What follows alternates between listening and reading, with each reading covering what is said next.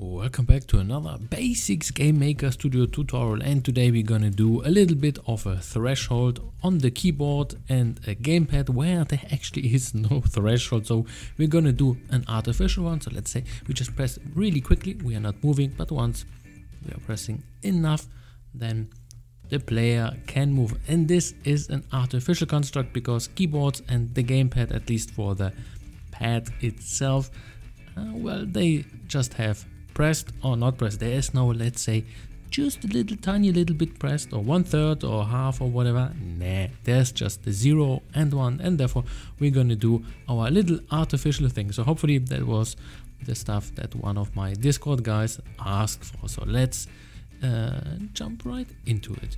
This is One Up Indie. I am a developer, so if you like what you're seeing, hey, why not consider sharing, liking and subscribing.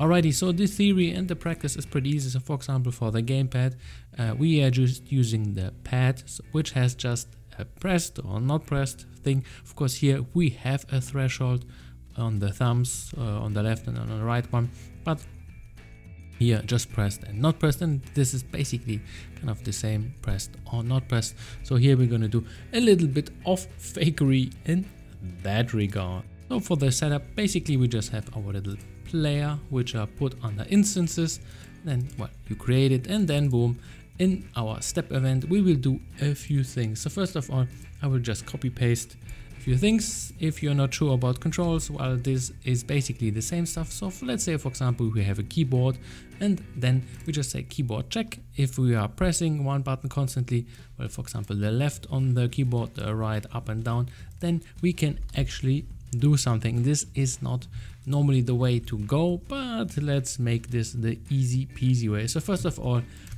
let's say for example we are pressing right, and then for example if we are pressing right, we're just updating the position to the right. Of course this is not the best way to do, but this is just, then later on you can advance on that if you like. And then for example we just say like sweet, we are pressing to the right, and then we have then sprites, which for example one is going down, one is left, right and up, and then for example we can do the same stuff for all of them. So basically just copy pasting from my side. Basically we just, oh yeah, that is the later part.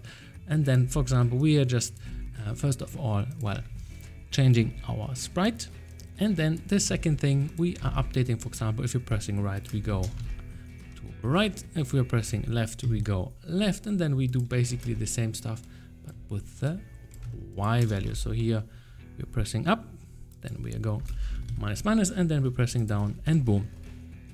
So let's check this out, and boom, we got our dude is twitching very fast. As you can see now, I'm pressing, well, you cannot see, but yeah, hopefully you're hearing that I'm pressing left, right, and then basically we got some movement going on. Of course he's kind of twitching like ultra fast, so let's give this dude a little bit of a slower speed. But now this is of course then binary, so we are pressing, and this can only return a value of 0 or 1, and then for example if we're pressing 1, boom, the magic is happening here. But of course this is maybe not very satisfying to you. So how can we, well, turn this thing into, well, a little bit more of greatness? Basically just creating a threshold where there actually is none. So first of all, let's set our image speed to 0. This is that, of course, an optional thing. This is just for me, for example, that this dude is not twitching like crazy. And for example, we just say like, hey, what could we do? Well, for that, for example, we have a variable which is set to 0. And then for example, once we are pressing one of our buttons, we just update that number. So here once again, then just copy paste, copy paste, copy paste, and then of course now we are not moving. But then we can say like, hey, sweet, what would happen for example if we have been pressing let's say one of our buttons. So let's say this number is getting over 30. 30 is a little bit overkill, but for example if we are pressing more than let's say 30 steps, so basically half a second, then we can actually do our same part which we did before, but here just boom, x++, or y++, and then hopefully you understand where I'm going with this. Of course, this is not finished totally, because here left minus minus, and then up is minus minus. Here we go. And of course here we come to a little conflict, because we are just updating then, and then it would be all the time on. This is not what we want. So first of all, we are saying like, hey, our image speed, let's go with 10%, and then he's not twitching, so at the very beginning 0.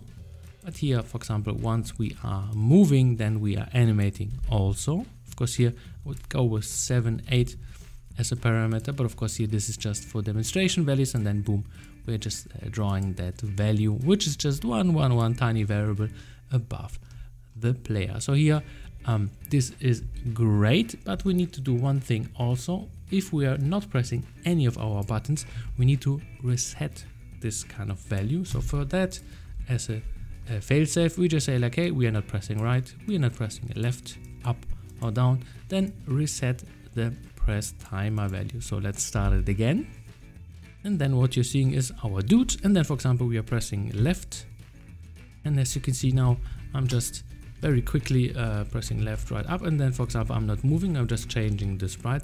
Once I am well in the flow, I was doing some breakdancing, not sure what that was, but it that was good enough for me.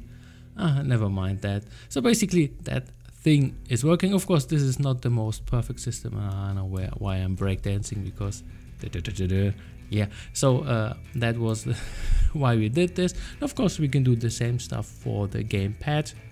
So I just copy paste that, same values, left, right, up, down, but this time we are just checking the gamepad button, and here we gonna get rid of that dude, and boom. And then for example we can actually do the same thing with our gamepad. So these are the buttons for the gamepad, and then hopefully you can hear that, and then we can do our artificial threshold, so the above numbers going up, and then once I'm not pressing any of that, boom, reset, and then we can kind of do this twitching around. And of course here once again, if you want to advance the system a little bit, then I don't know, you do this times your walk speed or whatever, how you want to define a variable, and then for example you can have different kind of thresholds. For example, saying like, hey, if we are, let's say, bigger than 0.8, then our walk speed is, let's say, 1 pixel, and then for example if it's let's say over 30, then it's a walk speed of 2 times, 3 times, or whatever.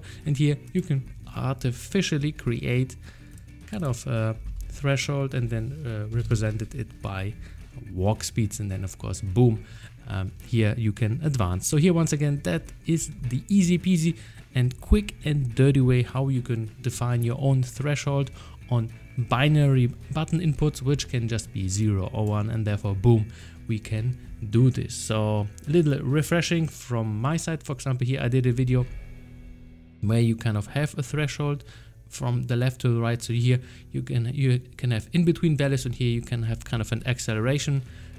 The same stuff you can actually do once again. The longer you press, the faster your dude goes. So this is an option for you. Hopefully that was entertaining and not, wow, 9 minutes already. So let's stop this and see you in the next one. Have a good one. One up.